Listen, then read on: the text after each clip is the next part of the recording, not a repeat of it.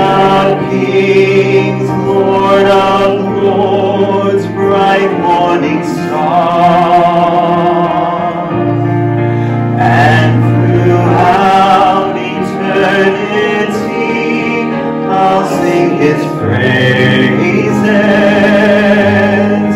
and I'll reign with Him throughout eternity.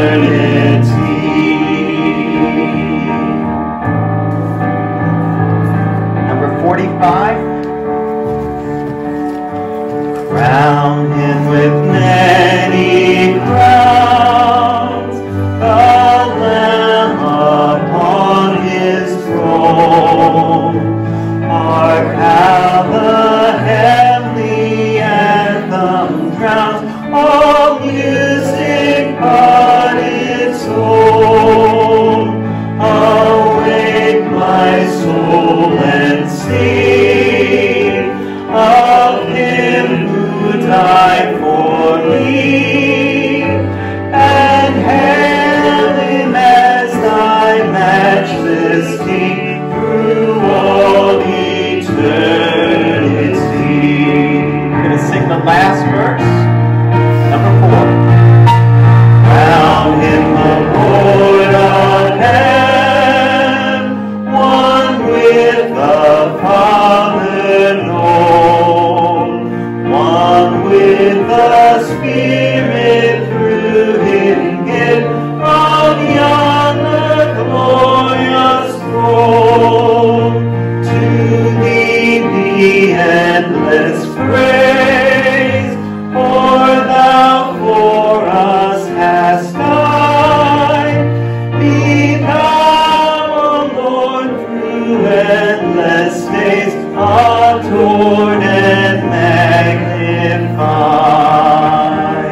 763, the King is coming. Most of you know this about the book. Oh, the King is coming, the King is coming. I just heard the trumpet sounding, and now His face I see. Oh, the King is coming, the King is coming. Praise God, He's coming for me. Sing that again. Oh, the King is coming, the King is coming. I just heard the trumpet sounding, and now His face I see. Oh, the King is coming, oh, the King is coming. Praise God, He's coming for me. Amen. Let's go. You are Lord of creation and Lord of my life, Lord of the land and the sea. You were Lord of the heavens before there was time, and Lord of all lords you will be. We bow down and we worship you, Lord. We bow down and we worship you, Lord. We bow down and we worship you, Lord. Lord of all lords you will be.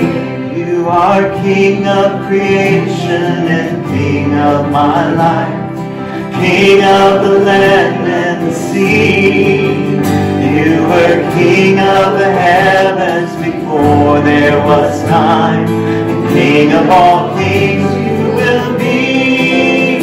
We bow down and we crown you the King. We bow down and we crown you the King. We bow down and we crown you the King. King of all, sing that chorus again. We bow down and we crown you the King. We bow down and we crown you the King.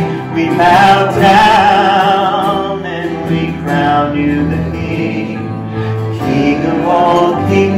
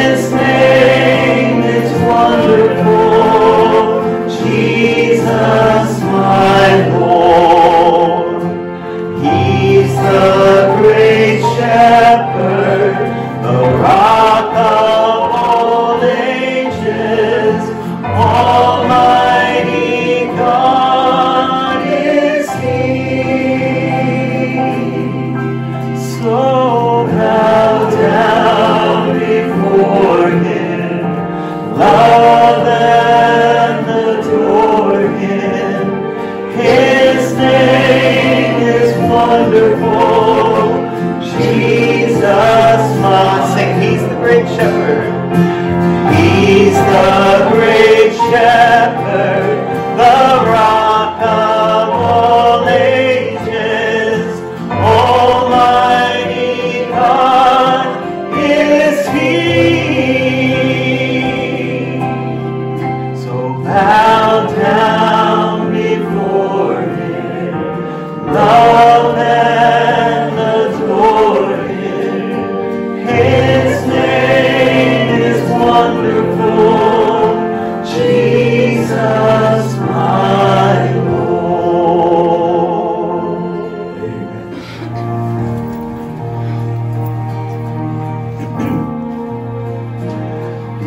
Behold the Lamb, behold the Lamb, slain from the foundation of the world, for sinners crucified. Holy sacrifice, behold the Lamb of God, behold the Lamb.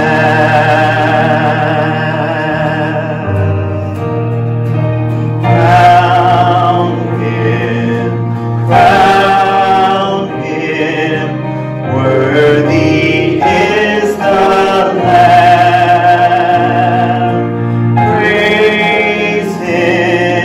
Praise him, heaven and earth resound. Behold the Lamb, behold the Lamb, slain from the foundation of the world, for sinners crucified. Holy sacrifice, behold the Lamb of God, behold the Lamb.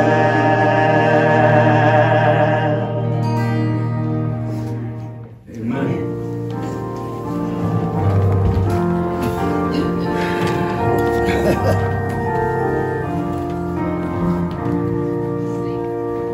Last night as I lay sleeping, there came a dream so fair.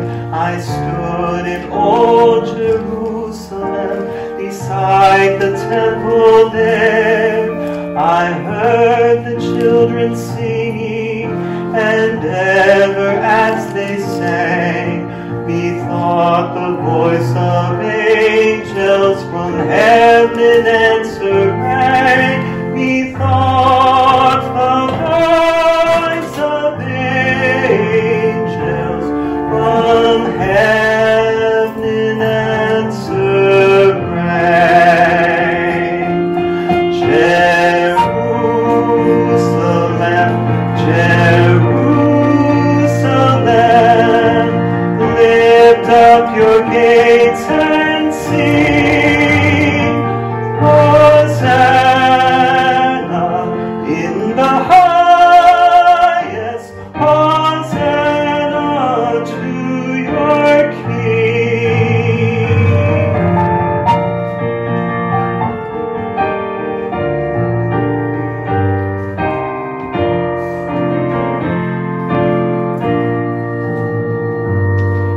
And then methought my dream was changed, the streets no longer rang. Hushed were the glad hosannas, the little children sang. The sun grew dark with mystery, the morn was cold and chill, as the shadow of a cross arose upon a lonely hill, as the shadow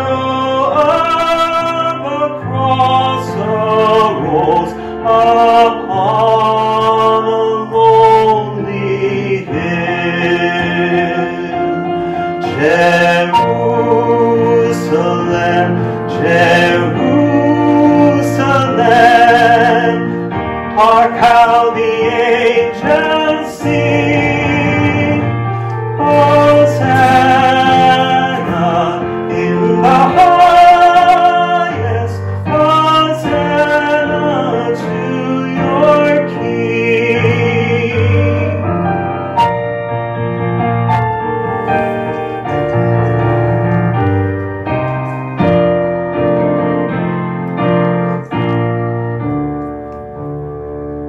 And once again the scene was changed, new earth there seemed to be.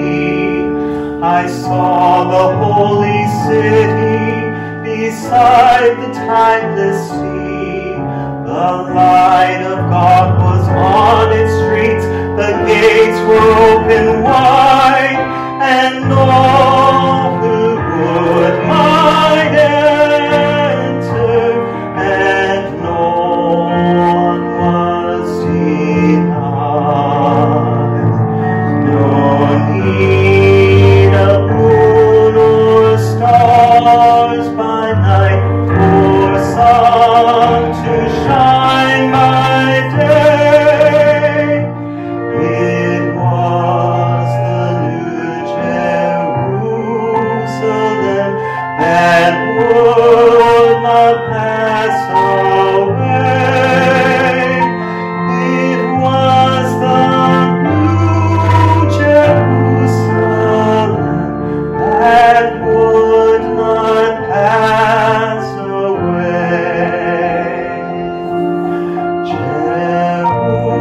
Jerusalem, Jerusalem, sing for the night is o'er. Hosanna in the highest, Hosanna forevermore. Hosanna in the highest, Hosanna forevermore.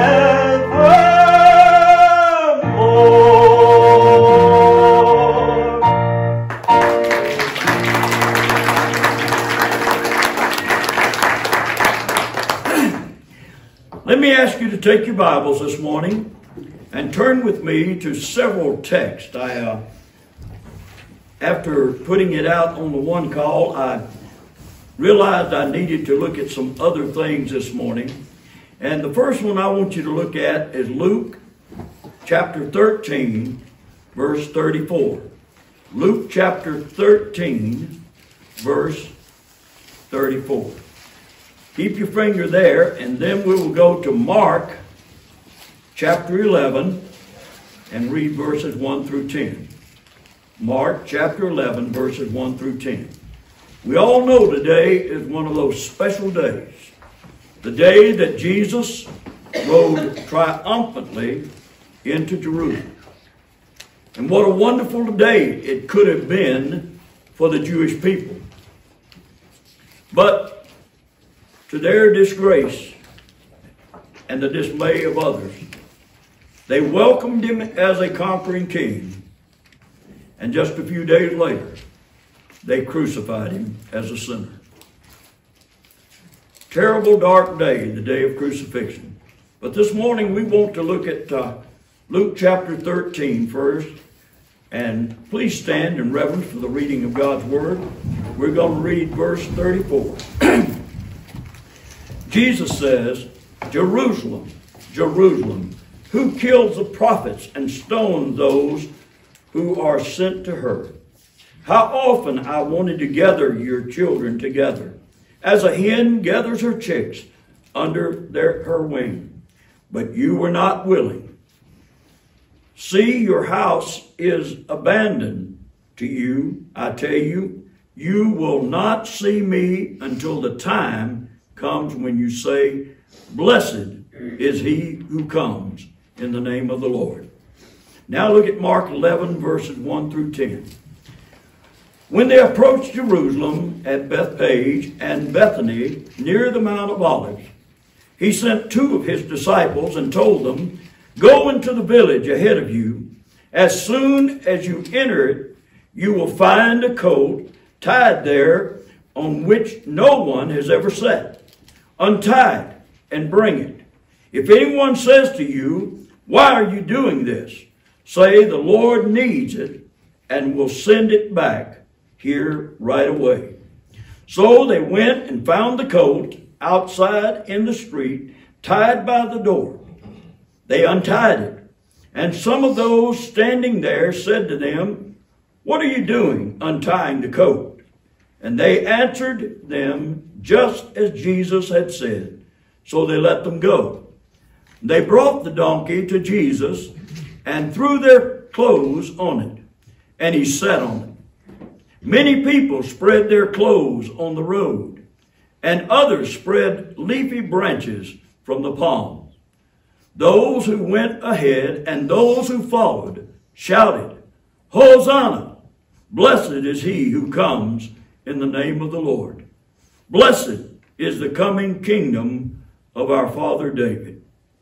This morning, I want to share a message with you entitled, "Deja Vu All Over Again." And you'll understand that title in just a few moments. Let's pray together. Father our God, we stand before you this morning on this beautiful Palm Sunday. Lord, we know what a day of victory it was when Jesus rode in to Jerusalem. But how sad his heart must have been. For being God's own son, he already knew that those people that were shouting Hosanna would not many days past be shouting, "Crucify, crucify Jesus, who is called the Christ." Lord, as we come to this time of worship this morning, help us do a checkup in our life. Have we been guilty of praising the Lord and shouting glory to his name, and then turning our back, just as they did a few days later after Palm Sunday, on the Lord and Master of all creation? Lord, this morning, when we leave this place, help us to be different people than when we came in. We don't come here, Lord, simply to hear a sermon. We come here to be touched by the Holy Spirit and to be changed by the power of your love and your grace. So, dear God, apply to each heart this message. And Lord, where changes are needed, may we make those changes. But may we be very careful, Lord, from this day on, never to shout glory to Jesus one day and through our actions crucify him the next. For we ask all these things in Jesus' name. Amen. Amen.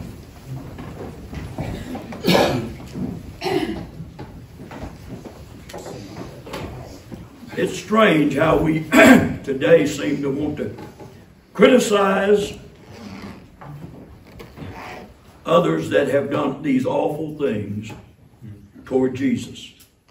But yet, we're slow to remember that but for the grace of God, there go I. The word deja vu is one that many people throw around. When things happen that seem that they've been through or been to that place before, or they've been through that situation before, they'll say it's deja vu. I had a friend who used to say when something felt familiar to him, it is deja vu all over again, which that's basically what it means to begin with. He was simply trying to say what has happened before is now happening again. And I want you to know something this morning. I'll finally turn my mic on so you can hear it. I want you to know something this morning. And that is, as we sit here on this Palm Sunday, 2022, we can see that not much has changed in some 2,000 plus years. For on that road that day were people that were so excited. They had never been like this before. They had never felt the spirit and the power that was there when Jesus came riding in on that colt of a donkey. And as he rode in, they were so swept up in the moment that some were cutting branches off the palms and casting them before him and waving them in praise, shouting, Hosanna. Some were so taken up by the spirit of the moment that they ripped off their outer garments, their coats, and laid them in front of the donkey for Jesus to ride over. Yes, they couldn't praise him enough. Oh, Jesus was so special on that day. But do you know why he was so special to them? Not because they wanted to serve him, but because they thought that he had come to serve them. For the Jewish people had the belief that their king would come riding on a colt of a donkey, and that he would be a great conqueror, and that he would put all of the enemies of the Jews under his feet, and that there would be bliss and happiness from that day forevermore. What do you think about Jesus this morning? Do you come here every Sunday waiting for Jesus to do something for you? Or do you come here to do something for Christ? Devote your heart more to Jesus. Say, Lord, I want this to be a time like when you rode into Jerusalem, only I don't want it to last for a few days. I want it to get into my spirit, into my heart, and last forever until I see you face to face in glory. But you know what? Most of us are too much like that crowd that day. We can get all excited in church on Sunday, but then we act like we never knew him on Monday. Let me ask you, are you guilty? Have you done that in your life? Are you doing that in your life? First, I want you to notice that they praised him. Verse 9, and they that went before and they that followed cried, saying, Hosanna, blessed is he who cometh in the name of the Lord. Don't you understand? These people were literally out of control. You got to know about the Jewish people. They don't show emotions in public. They're very staunch people. And for them to line that road that day and literally worship and praise went into overdrive in their life to the point that they were not even aware of what they were doing. You say, well, preacher, how can you say that? Because had they been aware of what they were saying and what they were doing when Jesus rode by them that day, they would have forever served him as the Messiah that they claimed. But they were just swept up in the moment. So much so that they even began to take off the expensive coats, outer garments that they had, and lay them in the dirt of the filthy streets of Jerusalem. So that as he rode over them, it was an indicator that they were casting themselves before the King of Kings and the Lord of Lords. They were worshiping as a king, not as a peasant, itinerant preacher, as they'd done so long. For 3 years they had talked about this unusual preacher that went about preaching things that they'd never heard before. For 3 years they had talked about a man that if you see him or if you hear him, he'll change you completely. But now they weren't talking that anymore. They were talking about a man that was king, a conquering king, a warrior king, a man who was not only riding a lowly donkey, but one day would ride a beautiful white charger with a sword in one hand and a crown on his head. And all the enemies of earth would be placed beneath his feet. That's why they ran that day up and down the street and shouted, Hosanna. which literally means blessed is he that comes in the name of the Lord. Now let me ask you something. What's wrong with that? Not a thing. If you mean it. And if it's for real. But if you're doing it for a day or for a moment, it's blasphemous toward the Lord. For you literally are saying something that you have no intention of living. And that's what happens to some of us as we approach Easter each year. I used to have a man in a church. I served in Alabama. And I went there as a very young pastor. And this guy encouraged me to be loud and strong. Because every time I'd speak a phrase, he'd say, "Preach it, preacher. Hallelujah. Tell them sinners. Amen." That went on all the time.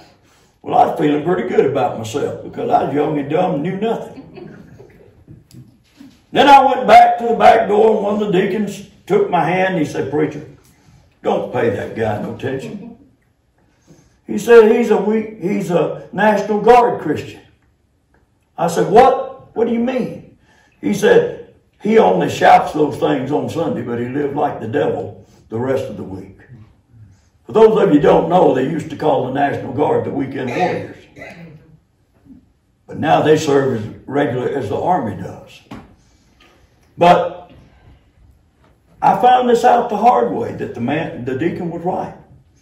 I went to a convenience store one day, got picked up a few things to take home on my way from the church to home.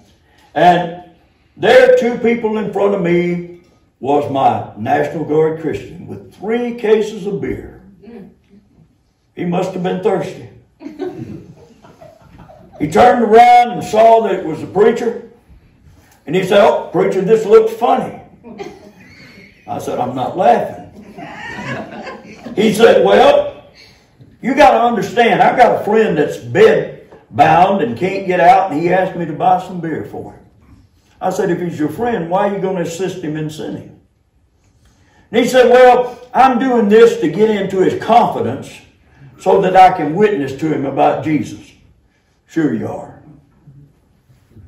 Well, several weeks later, now remember, I've only been on the field about 3 weeks. Several weeks later, I was going home on Friday evening. I've been out visiting some folks. And there was a fellow falling along the side of the road. Well, my first instinct was he must be sick, or he tripped and hurt himself. So I stopped and went over to see if I could help. When I reached down to pick him up, he looked up and saw the preacher's face. And he said, "Hallelujah, praise God, preacher. I prayed that God would bring you by. Because I just led my friend to Jesus and he's coming to church with me on Sunday." I thought, yeah, that's probably going to happen. All right. Well, make a long story short, the man never came to church. But my National Guard Christian was there every Sunday. When he'd go out the door after he'd prayed, shouted, "Preach to those sinners, preacher. Hallelujah," all through the service. Amen. He would come out the door and he would say to me, "Boy, did they need that today. You got that bunch of sinners, preacher." I thought to myself, brother, the only sinner I see around here is the one that's holding my hand. But you know, he never changed all the years I was there as his pastor. He was always the same. I can truthfully say, and I'm ashamed to say this, that he's the only man I can remember ever praying, "Lord, please stop him from coming to church." He was an embarrassment to the church. Everybody knew what he was and they made fun of him. And they would say, "That's the kind of people that's down there at that church. They're all like that." And I thought to myself, you're doing more harm for God and for his church than you'll ever do good. You see, I bring this up because 3 days had passed since they met Jesus coming in on that donkey's colt and shouting, "Hosanna."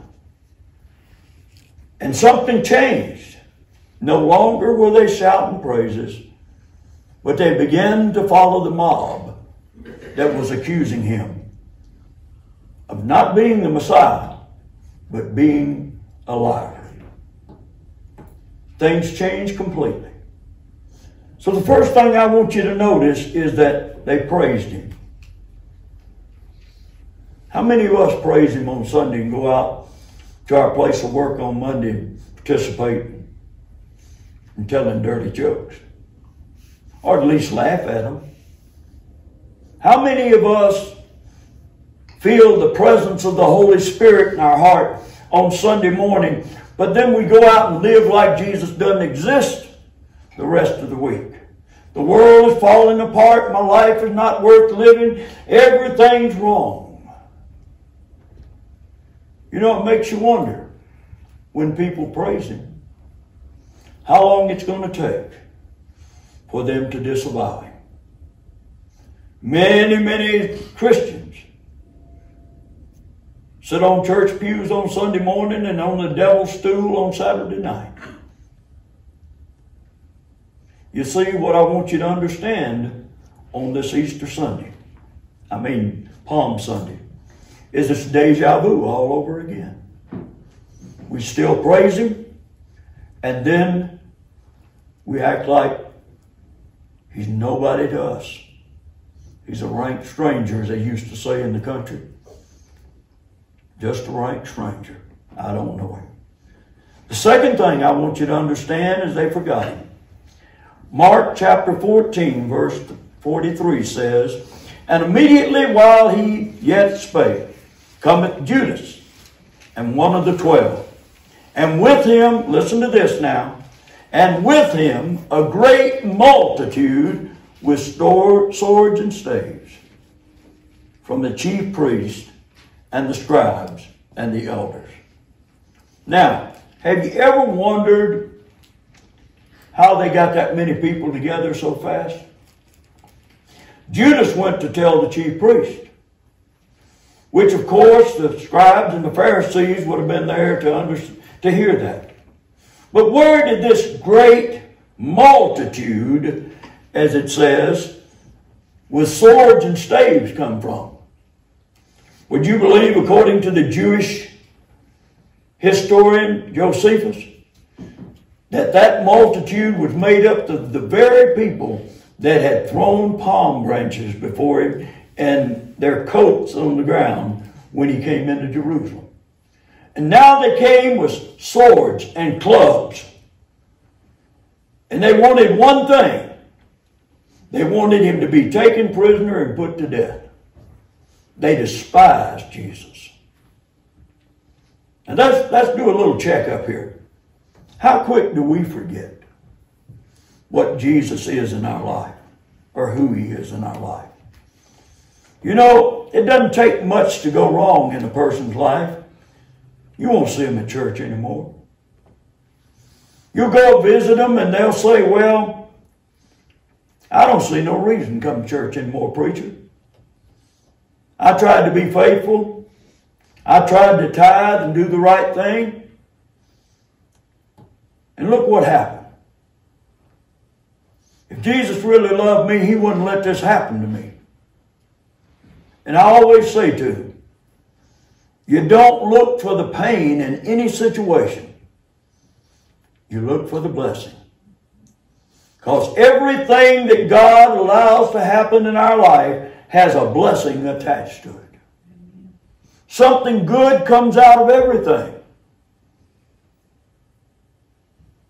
So let me ask you this morning. Do you remember back in September the 11th, 2001, when the trade centers fell? Trade towers? You remember how people prayed to God? How they rushed into the church? We were in the city. We had to leave our church doors open so people could come in and pray. Every day at dinner, we had the doors open and people there to counsel with folks, myself included. And people would, instead of eating, come from the factories that were close around the church And they would come to church just to kneel at the altar or just to sit on the bench and meditate and feel the presence of God because they were terrified. They didn't know what was coming next.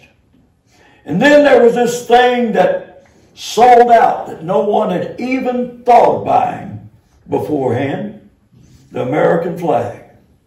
You had to wait weeks to get an American flag because they couldn't make them fast enough. Oh yeah, our hearts were beating red, white, and blue. But you know what happened 60 days after that? Attendance turned to normal again. In 6 months, the flag was very seldom displayed. You didn't see it much. In fact, we've become so bold and so sure of ourselves now that we could handle Saddam Hussein, that we could take care of anything that came to America. They don't mess with America. If they do, they'll regret it. We were a proud bunch. But on the same level, not only did we quit displaying the flag, but we started calling for the 10 Commandments to be taken down in every federal building. Rip them off the wall. We don't need them anymore. Even though God had gave one of the greatest victories ever when we invaded and went after Saddam Hussein. In a matter of hours, it was over. God did that. We didn't do that. But we thought we did, so we just don't need God anymore. Take those things down. And then our wonderful politicians, bless their heart, they had got a movement going to remove from the Pledge of Allegiance, one nation under God. They didn't want us to say that anymore. Couldn't have pledged your allegiance to God anymore. And then we went completely crazy, as you know, for the last 4 or 5 years. We lost our mind completely. And then we say, well, how did these people stand along those narrow lanes and worship the one who came in the way that the prophets had said, that he would enter, their Messiah would enter sitting on a coat that had never been ridden before? They knew who he was.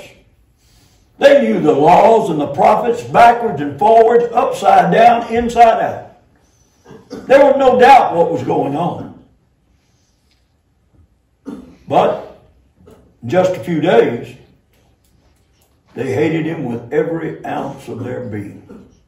To the point that they were really willing to run him through with a sword, to beat him to death with a club, whatever it took, just get rid of the troublemaker that we praised a few days earlier. You see what I mean by deja vu all over again? America's doing that right now. We've always saw ourselves as the greatest nation on earth because we were a nation that was founded upon the principles of the Bible. We were a nation that believed in one and only true God of heaven and earth, the creator of all that there is. And now we're a nation of people saying, we don't need that God anymore. We're going to start glorifying sin. We're going to start letting people live alternate lifestyles, and you better not say anything about it unless you want to go to jail. And folks, I always tell folks, I can't but talk about it. I have to. Because there is a chapter in the Bible that talks about a city called Sodom and Gomorrah that does not exist. They can't even find the ashes of it. Just because they were doing what America wants to do today. It's deja vu all over again. Well, first they praised him, then they forgot him. And finally they crucified him. Mark 15, verse 13. And they cried out again, crucify, crucify him called the Christ. I know that some of us saintly souls are asking, how could a person have that cold and black of a heart to turn their back upon Jesus, the Lord and Master, God's only begotten Son, the one that was present at the creation of all that was created, the one that loved us so much that when his Father said, Son, I'm going to do away with all mankind because there's great sin upon the earth. Jesus was willing to go and live among us here on this earth. Leave that heavenly home and come to earth for 33 years to love us, to forgive us, to encourage us, and to save us. He didn't come because he had to come. He came because he loved you and me more than he loved himself. It was his desire that none perish, no, not one. There's a scripture in the Bible that says, no man can serve two masters. For either he will hate the one and love the other, or else he will hold to the one and despise the other. That's Jesus' way of saying, you either serve me or you serve Satan. Let me ask you something this morning. If people looked at your life when you're alone, and when you think nobody else is looking, and saw what you did, the places you go, the things you say, the things you buy, the things you watch and read, would they believe in Jesus? Or would they say like his crowd, he's not real, just crucify him? I've heard so many times in my ministry, people say, I'd be better off, when I sin, I'd be better off going to a bar, because those folks will forgive me. But if you go to church and you've done something outside that really got attention, they'll never forget it and they'll never forgive you. Isn't that sad? What's the problem? It's deja vu all over again. We're repeating exactly what happened on Palm Sunday over 2,000 years ago. Dr. R.G. Lee, the pastor for 52 years of the great First Baptist Church of Dallas, Texas, preached to hundreds of thousands of people over his lifetime. And he made this statement in that huge church one Sunday morning on a Palm Sunday. He said, I just wish that I could believe and say with confidence that at least 10% of those who worship here on Sunday were saved. That's brutal, isn't it? He said, I lay awake at night thinking about the fact that I've spent every ounce of my strength, every fiber of the love that I have, loving these people and caring for each one. But then you act like you don't know Jesus. You backbite each other. You get out in the community and you spread gossip. You act as if the church is a playground on Sunday and doesn't exist the rest of the week. I just wish, he said, that 10% of you I could know that are truly saved. I could rest at night. Folks, that's his way of saying there's a whole lot of the people that were at Palm Sunday and a lot of us today.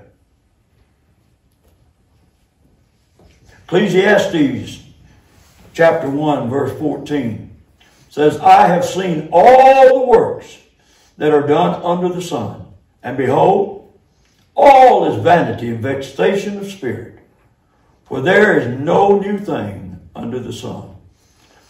That was Solomon's way, the preacher of Ecclesiastes, saying that nothing's changed much in 2,000 some odd years from that first Palm Sunday.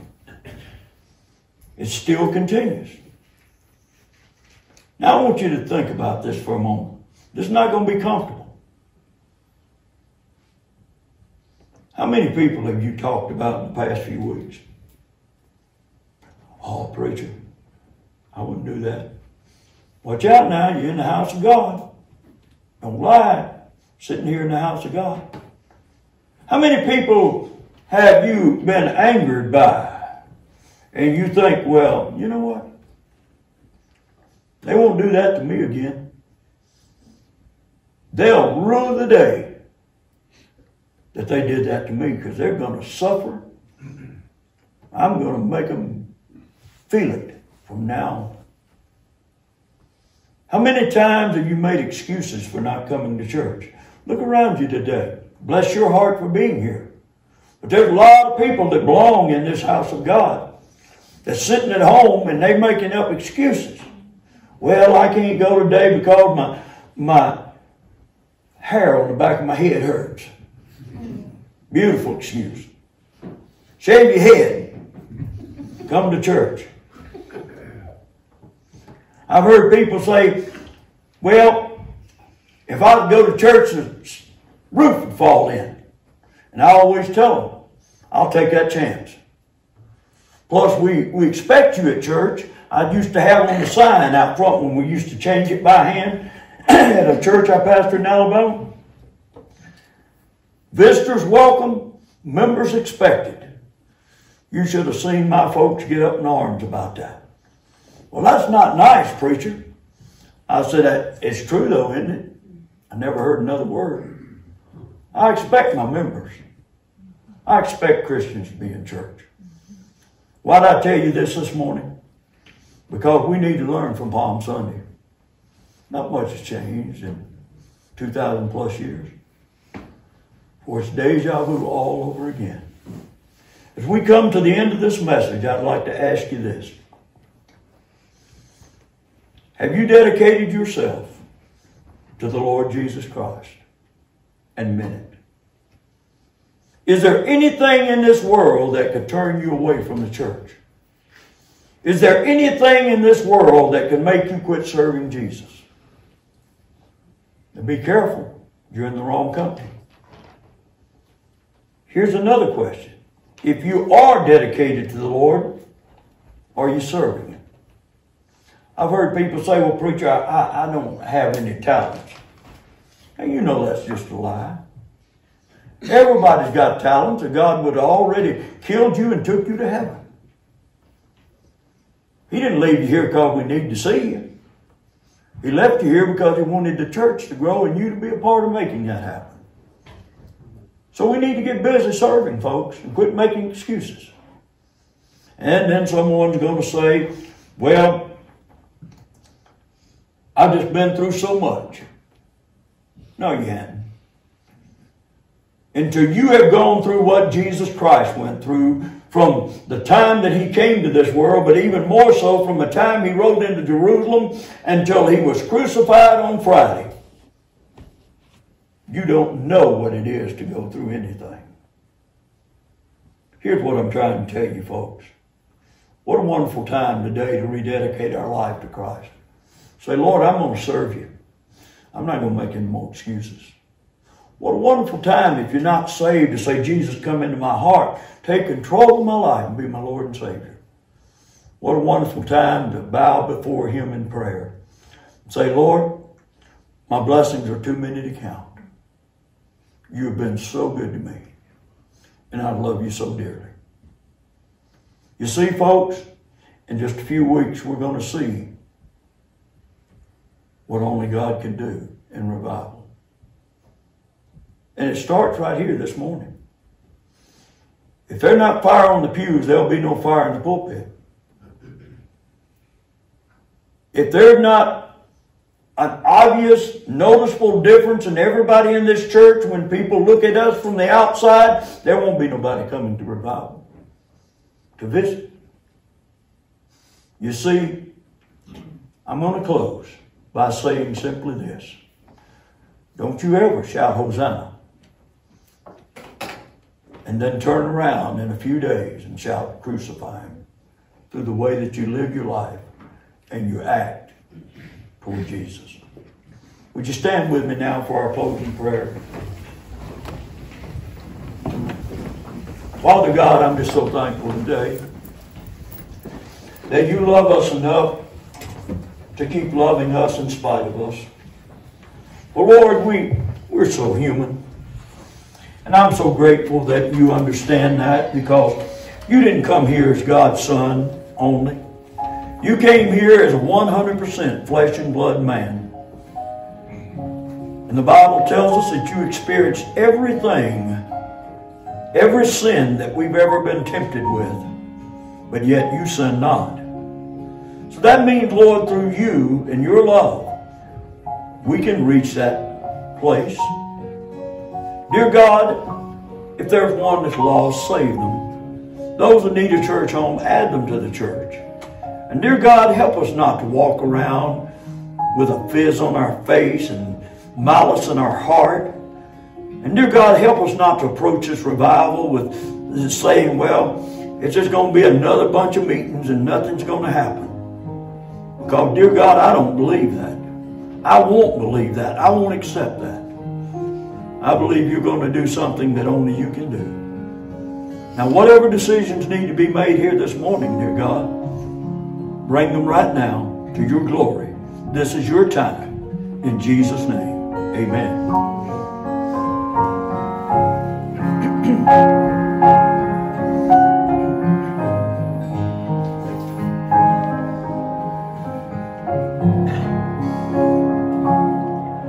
Just as